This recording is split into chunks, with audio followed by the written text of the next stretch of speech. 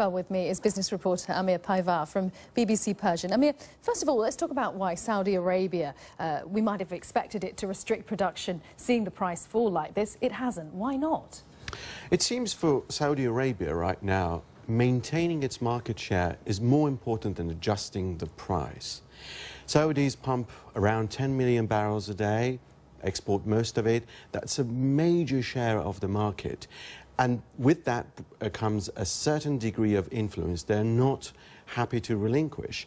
They replaced Iraq and Iran, which lost their market share because of war in Iraq and sanctions in Iran.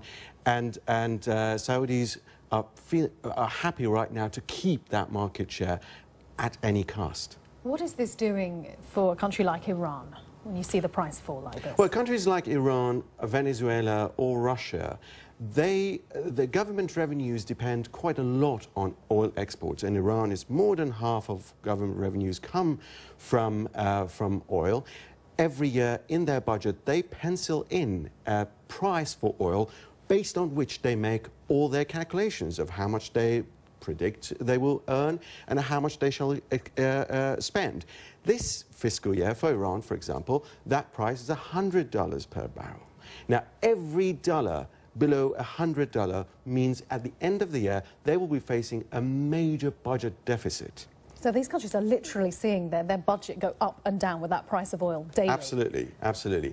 Anything they sell more than 100 will go to a kitty, to a sovereign fund which they can invest. But when it comes down lower than, say, this year for Iran, lower than $100 a barrel, that means they will end up having trouble meeting their targets.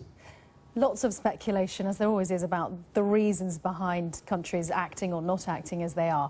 And the Saudi Arabia not restricting its oil production. The theory is that this is encouraged by the US. This would put pressure perhaps on Iran, Russia, more than it would on Saudi. All sorts of theories abounding. That's right. As a business correspondent, I tend to more focus on business basics and on the market. What I see, if the Saudis cut and others don't, then they will replace Saudi Arabia and the prices will not come down anyway. But of course, there's wild speculation in the market that the Saudis are doing this to put pressure, in line with Americans, to put pressure on Russia and Iran.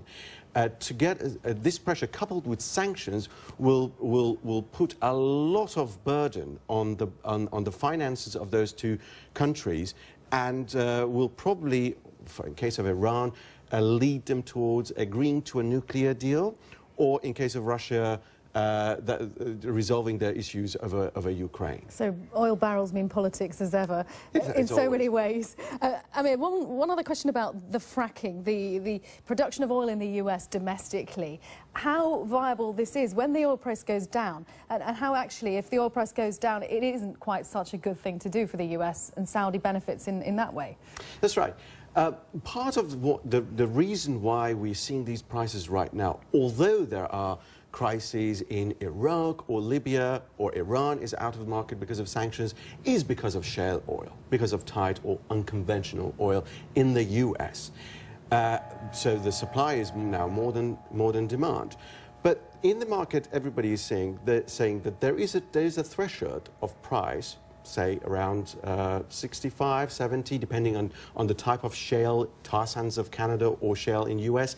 If the price falls below that, it will not be economical to produce shale oil, and hence supply will come down and the price will balance.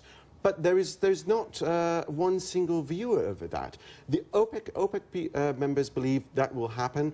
OPEC Secretary General last week told us in an oil conference that at current prices, 50% of shale oil will be wiped off the market. That's not the view shared by most of the oil giants. Amir, thank you very much. Amir Paivar. Now, if you want to know how this is affecting something that we all know about, the price of petrol in your country, you can visit our website. We have a fuel price calculator now. It will tell you how much more or less you pay for a tank of fuel than the world average. That is online at bbc.com/.